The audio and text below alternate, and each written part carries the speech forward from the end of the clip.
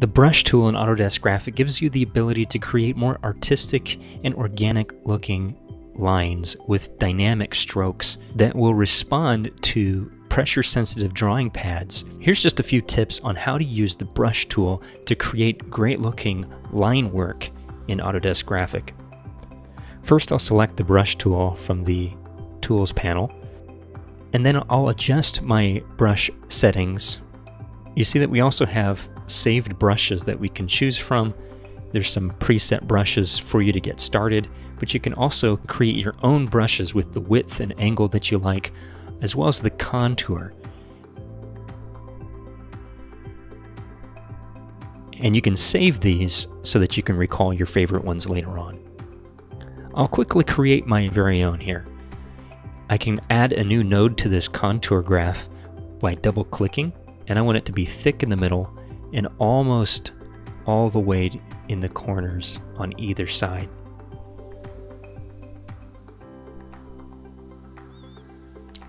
This should give me a nice tapered line that's heavier in the middle than it is on either end. Now I'm using a drawing pen with pressure sensitivity, so I'm going to make sure that I have this use pressure ticked right up here.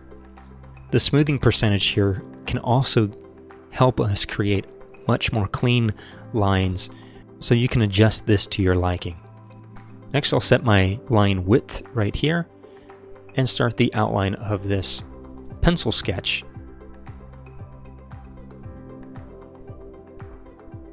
So you see how this will respond now to the pressure of my hand on this drawing tablet. The harder I push, the thicker and heavier the line is, and the lighter I press, the thinner the line is.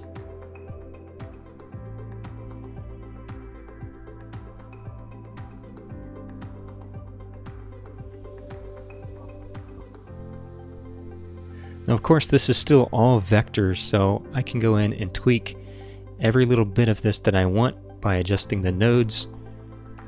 You can also adjust size of your strokes after the fact. For these short little lines, I'm going to take off the pressure and just use the fixed width.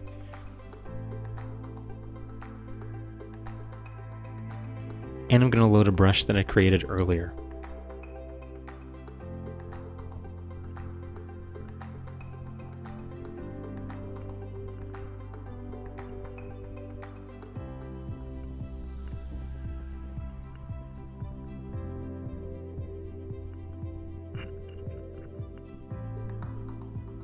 Remember, this is all vectors, so you can actually just pick up a line and reposition it however you want.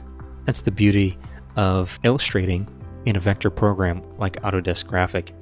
Thanks for watching.